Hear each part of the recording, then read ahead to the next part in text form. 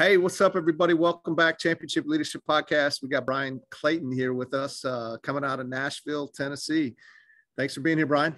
Nate, thanks for having me on the show. Great to be here. Yeah, absolutely. I'd like to start off almost every single episode that we've ever done here with this question. Championship Leadership's the name of the podcast. So what comes to mind for you, or what does championship leadership mean to you when you hear that? Championship leadership. So for me, leadership is something I had to learn the hard way by being a bad leader for many, many years until I figured out how to become a good one. But the best way I've heard leadership described is by Dr. Stephen Covey in his 7 Habits of Highly Effective People. And he outlines the difference between management and leadership. And management is like you're chopping through the forest. You're making sure your knives are sharp. You're making sure everybody's doing what they're supposed to be doing. You're efficiently getting through the forest, and management is making sure that that's happening. Leadership is finding a big, tall ladder and leaning it up against one of the trees and climbing to the top and yelling out to everybody, "Wrong forest." And so that to me is what championship leadership is the ability to kind of climb up above it all and kind of separate yourself from the day-to-day like grind of running the business and understand, are you even on the right track? Are you going the right direction? Yeah. No, I love that description, and it's fun because you would think championship leadership couldn't get sliced too many ways, but every time it's a little bit different. So that's awesome. That's why I keep asking. It's one of those weird things. It means a little bit something different to everybody. Yeah, it does.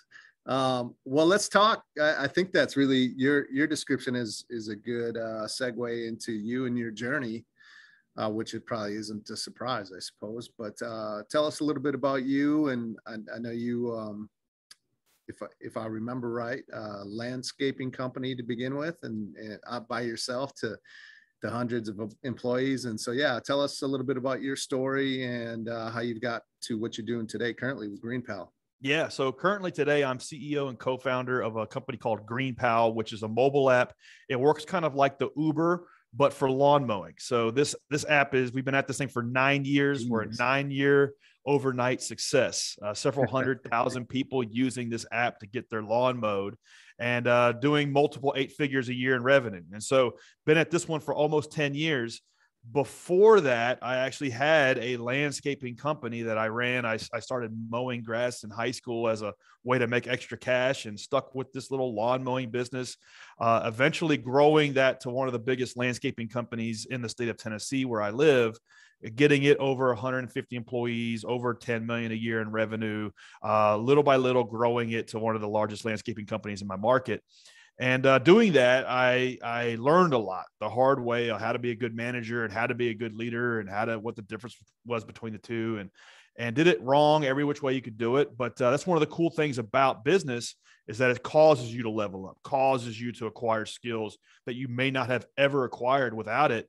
And becoming a decent leader was certainly one of the things I had to do in that first company, and now in my second company. Yeah. Well, when did you realize, because I don't know, I think about myself anyways, back in high school, I don't necessarily think about needing to be a good leader in what I'm doing. But when you're building this company and you're building it to where you did eventually, when does the light come on that, you gotta, it's more than just mowing lawns and doing landscaping, like especially for yourself as the owner operator, like you gotta step up and lead.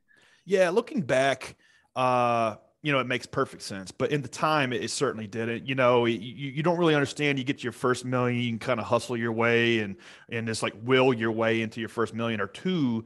But once you get to like 3, 4, 5, 10 million, it's about people. Mm-hmm. And that's how you get from like 7 to 8 figures and beyond. It's all about the people. And so, this was 15 years ago.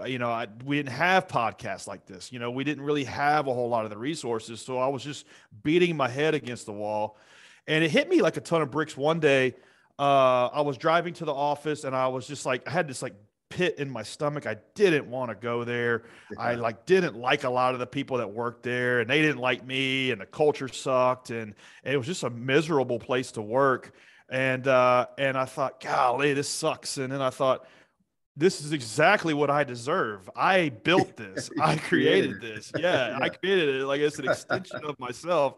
And it was like in that moment, in like my short 15-minute drive to the shop, that I came to, like, had this come to Jesus moment where I understood that I get exactly the culture that I deserve in my company, in my organization, in my business, because it's a reflection of me. So if I'm an asshole, everybody there is going to be an asshole. And so I had to learn that the hard way. It took me about 3 years to fix myself and fix the company, but little by little started learning and started reading, every book John Maxwell ever wrote, and really trying to attend conferences on these sorts of things and learn from people who had been there and done that in order to kind of reinvent myself to become, not a perfect leader, but as better than I was, and enough so to where I could kind of rebuild the culture of this company from the inside out. Yeah. Yeah. John Maxwell, he was probably one of the first that I came across, and I love his stuff, and he's been a big influence for me as well. But yeah, that's an awesome story. And it's like you said, it took you 3 years. It wasn't like I got this realization and now we're just going to fix it. Right. It's just like anything in business and in life, it takes time, and a lot of people aren't willing to have that patience. Have you noticed that? These things move super slow, and I like a lot of Simon Sinek's stuff that he's putting out here. Like the recent book he just wrote, The Infinite Game. That's really what that book is about, is how these things just don't turn on a dime. They're small deposits made on a daily basis for a long period of time. And they're like the opposite of transactional. And it just takes time, like for yourself and for it to permeate into the organization. If you can do it right the first time, it'll save you a lot of headache, but that's not how it unfolded for me. Right. Well, let's talk, who are some championship leaders, coaches, mentors that have come and impacted you in your life, and what are some of the characteristics that have really stood out from those individuals that maybe you've taken to evolve into who you are today?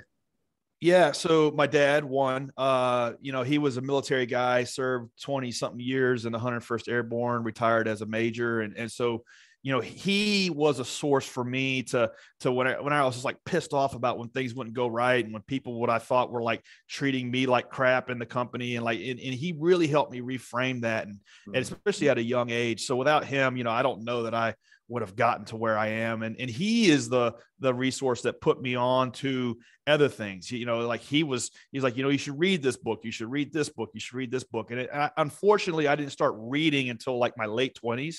Yeah. Had I had started that a lot earlier, I probably could have sidestepped a lot of this pain. And then now, I'm in my 40s now. A lot of my mentorship comes asynchronously. It comes from some of the greats like Jack Welch and Dr. Stephen Covey and Simon Sinek, in terms of people that are really trying to push the leadership ideas forward, and trying to like pick and borrow from every one of their styles and make it my own.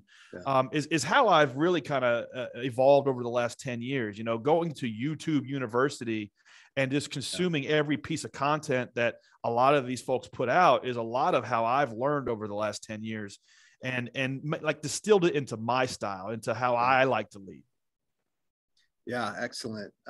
There's so much information out there that there really isn't any kind of excuse for us out there, other than sometimes it can be so much that it's overwhelming a little bit for people. Yeah, that's the hard part, is sifting through the fire hose and how to know what's good and what's not. And it just takes time. And so when somebody's looking for a mentor, like the first thing you do is like jump on LinkedIn and like DM somebody. I just want to pick your brain.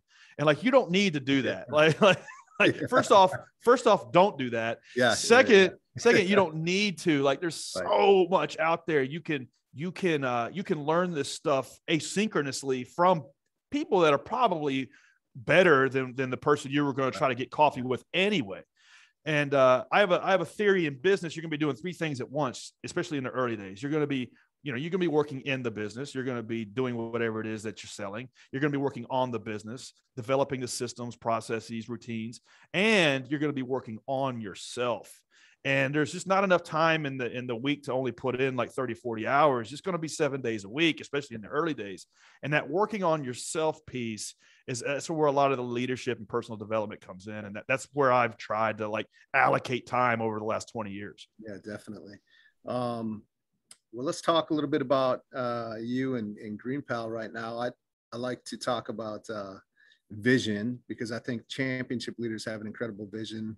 You know, I think to like Bill Belichick or Nick Saban and the football world, where they continue to win every single year. They're competing against the best in the world, and yet they continue to be able to adapt and evolve. And I think a big piece of that is just they can see things that others just can't, right? And for whatever reason, and they have the courage to take action on it, which is a huge piece to it. But for you, you know, seems like very similar space for you, right? GreenPal, you have this vision for this thing that's not even a thing yet, and here you've turned it into something extremely successful. So what is the vision for you and GreenPal, and where you guys are going in the next, maybe even short term, 5 years from now, and the impact that you want to make, most importantly, through that?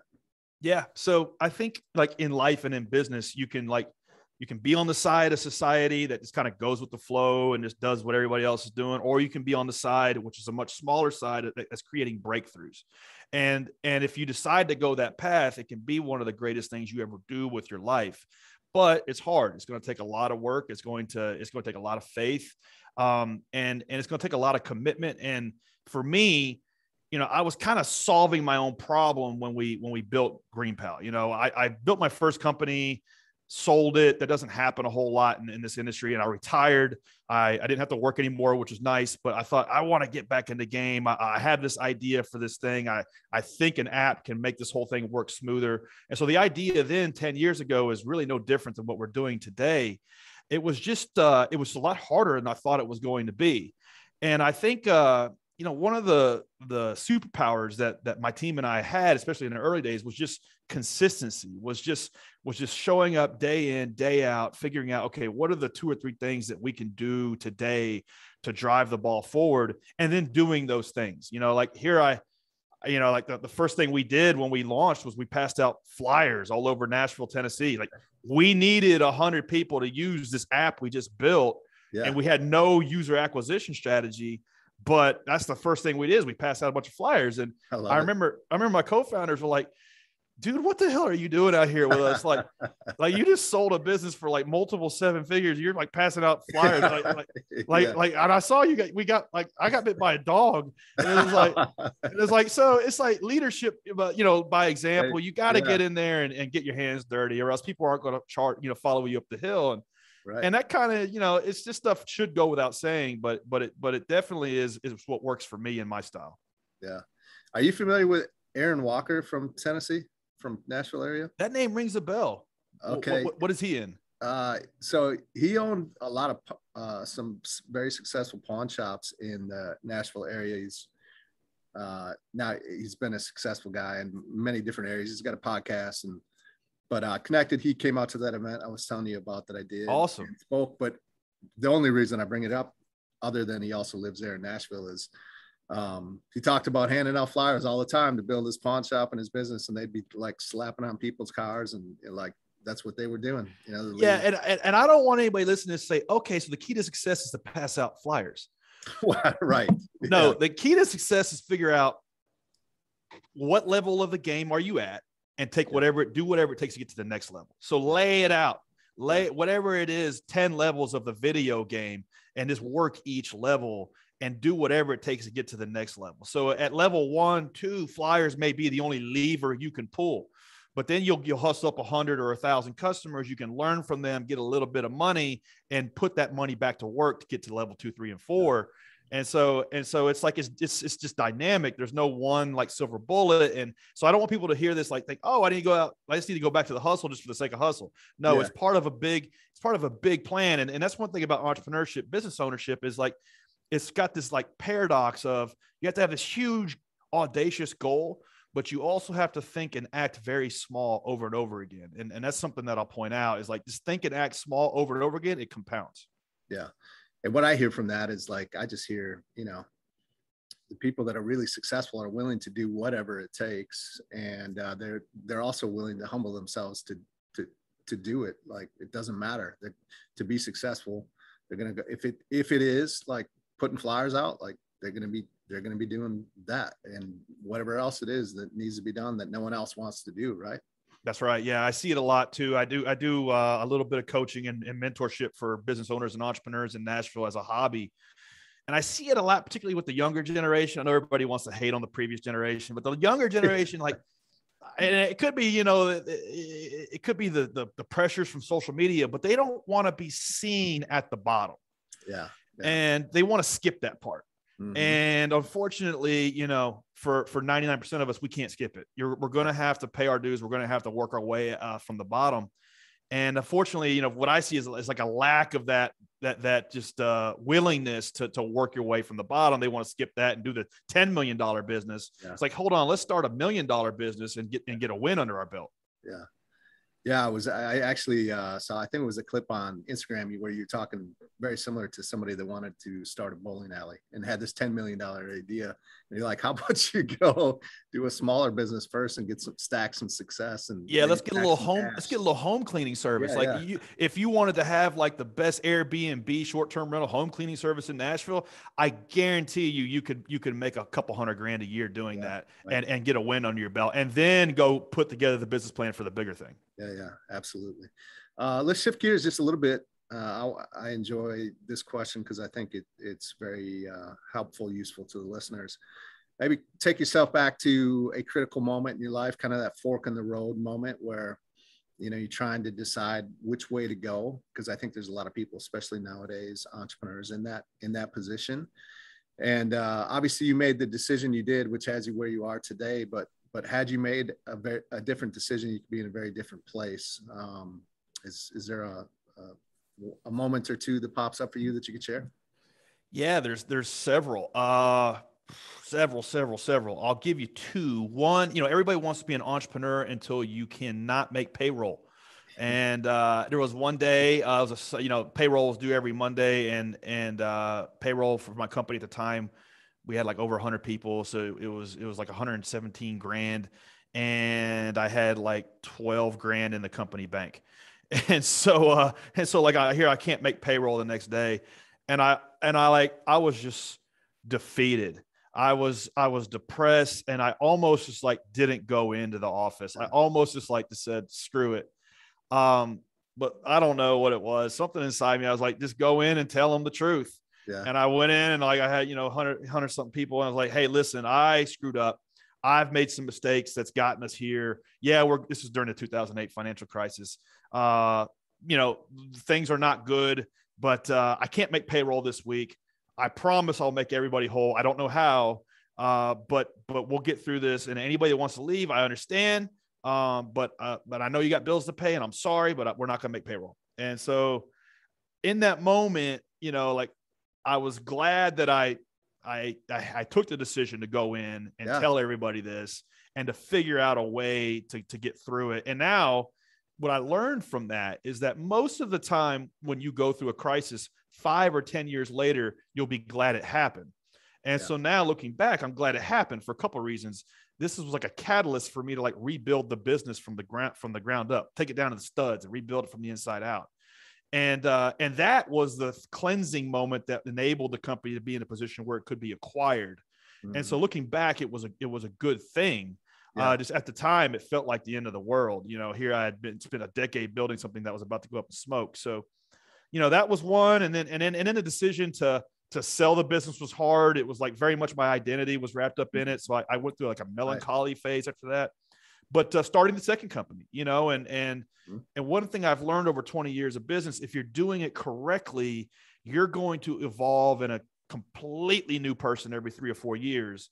And that's one of the cool things about it. I'm a completely new person than I was 10 years ago before starting GREENPAL. It's like, I know all of these new skills, all of these new things. I can do certain things that I couldn't do then. And the business is like the thing that's driving you forward to learn those things. So, those are two moments where had I gone a different direction, my life would have turned out very differently. Yeah, absolutely. When you talk about the payroll one, I have been on the flip side of that, where payroll was not able to be made to me. And the leader, the owner, did not have that conversation that you did. And clearly that's the conversation that needed to be had. And he chose to, like, you know, I get it. He didn't want to, whatever. He didn't want to confront it. Right. Which is just, in my mind, just a great example. Like, as a leader, a championship leader, those are the conversations that you step up and you have right away, because it doesn't get better when you keep putting it off. Like, and it didn't get better as he just tried to keep pushing the ball off. Like, hey, it'll be a few days. A few days later, it wasn't a few days. It's like, hey, how about you just tell everybody what's going on? I would have had way more respect for him. And as people, it sounds like, did for you when you just owned it. And, you know, this is where we're at, but this is where I'm going to go, and we're going to get you taken care of. A lot of this stuff seems obvious, but you know, like, I asked my dad, you know, that night, you know, what should I do? He goes, just tell him the truth. Yeah. You know, just tell him, I mean, just tell him the truth, like you're telling me right now. And that's what I did. And, you know, we did a lot of hard things to make it work out, but it worked out. And then another piece of advice that I've heard since then is by a guy by the name of Ben Horowitz, who's a famous venture capitalist. He says, when it comes to like leadership and management, if you're going to eat crap, don't nibble. Just get it done. Yeah. And that's one thing I learned from that crisis. I love that. That's a good quote. For sure. Well, as we wrap this up, if there's one or two things you could leave with the listeners that if they were to take action today would help move their life forward today, what would that be? Yeah. You know, I just listened to a podcast with a dude by the name of Mark Andreessen, who is like the inventor of the modern day web browser. And so he wrote the original web browser in 1992. And he's talking about like 1992, which was the dawn of the internet, and how they just released this crappy web browser. And he had just moved out to Silicon Valley. And when he got out there, his genuine feeling was like, we missed it. We're too late. Really? All the great computer companies were built in the 70s. Microsoft dominated in the 80s. Apple dominated in the 80s. It's over. We're too late. We missed it. And like, you know, how comically hilarious that is looking back, you know, the dawn of the internet and everything that's happened since then. And so it's like, when you're looking at opportunities, you're in business, you're thinking about getting into business, you can feel like you missed it. But the reality is it's always going to get bigger. It's always going to be abundant. There's always going to be more opportunities. You didn't miss it. Whatever it is, get started now, because it's going to get bigger, whatever it is. Yeah. That's great. Cause I think a lot of the people will use those thoughts to keep them from doing something that could be big. Right. Yeah. Yeah. Gig economy, I missed it. I'm too late. Cloud computing, I missed it. I'm too late. You know, crypto, I missed it. I'm too late. But, you know, like, no, it's always going to get bigger. Get in the game. That's the one thing I've learned. Get in the game. I love it. Well, I appreciate you taking time here today. What are some ways we can check out you, follow you, learn more about GREENPAL? Yeah, anybody that doesn't want to waste time mowing your yard, I've got an app for you.